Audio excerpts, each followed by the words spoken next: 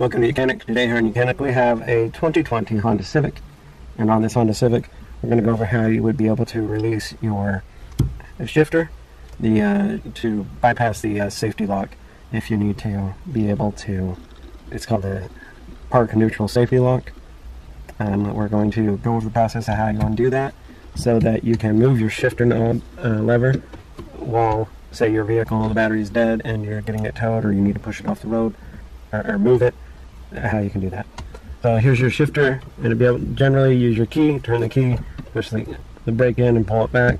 If you don't have your key or the electrics aren't working so it doesn't recognize that the key is on, there is a way to be able to undo that.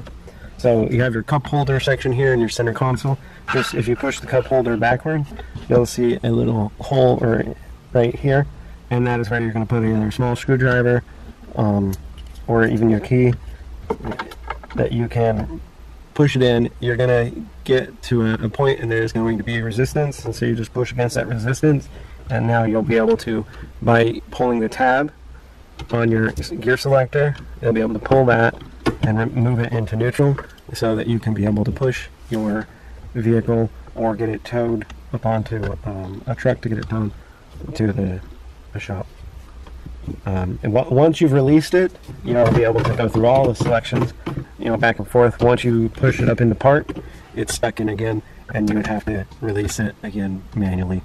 So that's how you would release your neutral park safety switch in an event that you need to move your gear selector. Thanks for watching YOUCANIC, where you can be the mechanic.